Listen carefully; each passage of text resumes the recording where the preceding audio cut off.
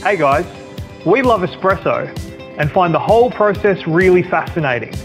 So today we'd like to share with you some tips on how to make delicious, repeatable espresso. The rabbit hole of espresso brewing can go as deep as you're willing to jump in. However, let's keep it simple. We'll run our preferred espresso recipe that's super versatile for milky numbers and black coffees too. We are dosing at 22 grams of ground coffee. We like to use scales to weigh each and every dose to make sure our recipe stays consistent. Our aim will be 54 to 55 grams of total yield. That's 27 grams of espresso in each cup.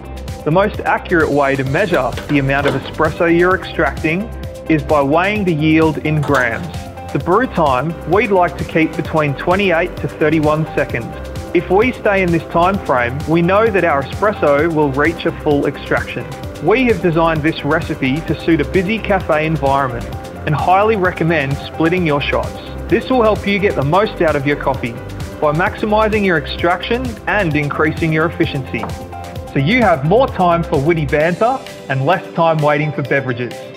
So just a quick recap, we're looking for 22 grams of ground coffee, 55 grams of total yield, that's 27 grams in each cup, and we'd like to keep a brew time between 28 to 31 seconds. Thanks legends, happy brewing.